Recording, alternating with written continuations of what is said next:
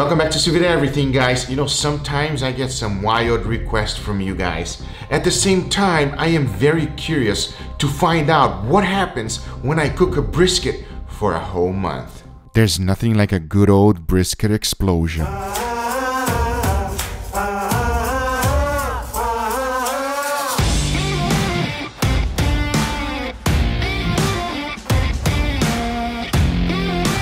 After smoking so many briskets and cooking them sous vide, today is the day we're gonna find out what happens when you cook one for a whole month. Like I said, you guys asked for it and I'm going to deliver. So let's do it.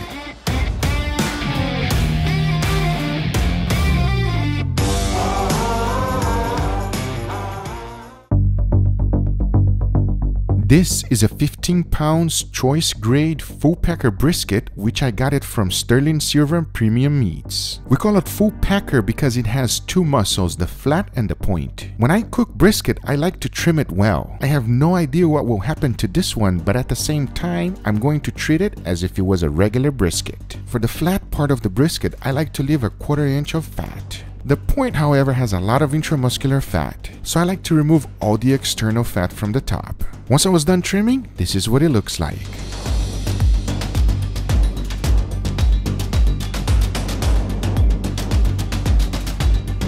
To make sure my seasoning will stick, I am using Worcestershire sauce. This is not to give any flavor to the meat. It is basically a binder to make sure that my seasoning will stick. Talking about seasoning, I kept it pretty simple with salt and freshly ground black pepper. As you know, this is a big piece of meat, so you gotta season it well, including all sides and the edges. Now all there's left to do is bag it up and get it ready for the water bath. I'm gonna be cooking this beautiful brisket at 131 degrees Fahrenheit for 31 days, aka 1 month.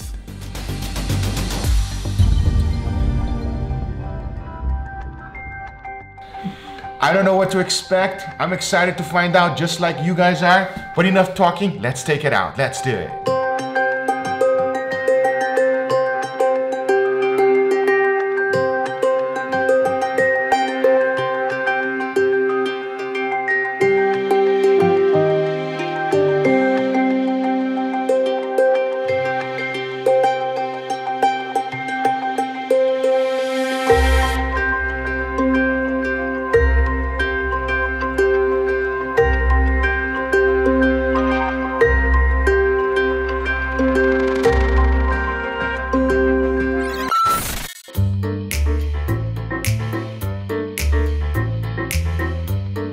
Normally, you see me sitting down right here next to the food and saying, wow, that smells fantastic. But, God, I'm gonna do it like we always done it, but I must use some type of protection. Even the protection. Sniff it, come on. I can't. It's so bad. It's, it smells terrible, guys. There's no smell beautiful today. It is, okay. Let me try to explain and I'll try to be close to it so that you can actually get the microphone next to me, Mama. Let me extend my arm. Mama is like this and he's not even coming forward. It smells like a baby inside of your car and it was left over for days on the sun. Guys, it is horrible smell and I am 100%, not even a doubt, sure that it's bad. Oh, it's bad. It is bad, bad, bad. Now the question comes, let's just discard it or let's go ahead and put it on the smoker, see what happens, slice it up, at least for us to see what it is. I'm sure if I, hold on, let me take a deep breath. I'm sure if I don't do that, you guys will be very upset with me. So I think we gotta run the experiment, at least slice it, huh, Mama, and see what happens. Gotta run it all the way. Sorry, I ran out of breath. Wow, it is absolutely horrific and horrified.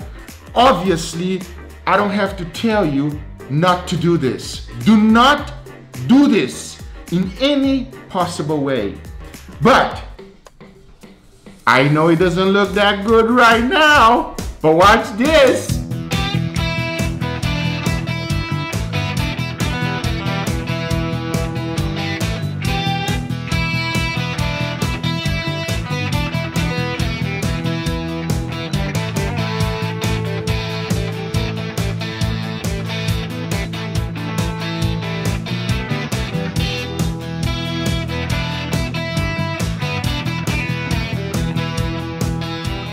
There we have it, everybody. You know, it's very true what they say.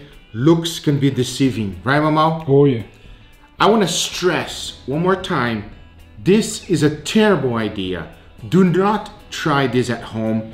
This is bad, all right? This meat is unedible. Who knows what there is inside? With that being said, I must say that it looks phenomenal. It looks beautiful.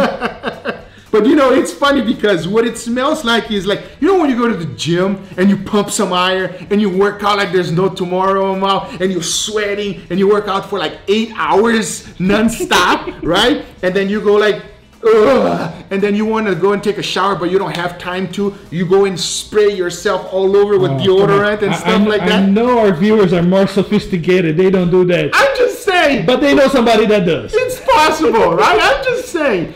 And then that's what it smells like, all right? Because the smoke is masking the terrible smell that is inside of this. So when you threw it on the smoker, you're just throwing some axe on top of it? That's right, my smoker is the axe, everybody.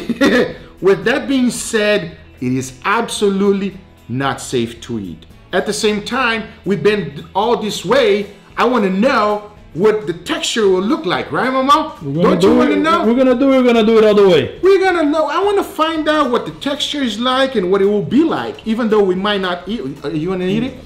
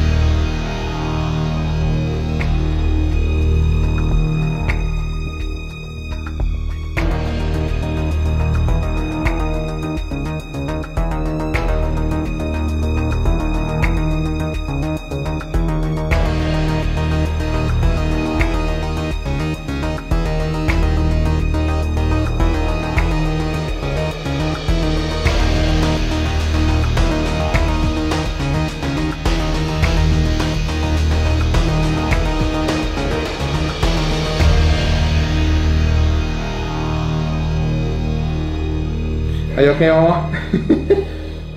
It's a little bit unbearable. Anyway, are you ready for this? Right now, I wish I was Darth Vader. Darth Vader, yeah. All right, we gotta do this, Mama. Let's do it for the team. Alright. All right, everybody. This is a little bit unbearable. Let's just say it. A little bit. It is difficult to describe to them what it smells like. But at the same time, what do you think happened? I think it has something to do with the fat. The fat? Yeah. Just by standing at that temperature and just cooking it for so long, basically the fat started to rot. Probably right. I know you guys know 10 times more than we do, and I'm pretty sure the very first comment after a little while on this video, it will be exactly what it is, because you guys are way too smart. You guys are geniuses. Geniuses, yes. That's up to you.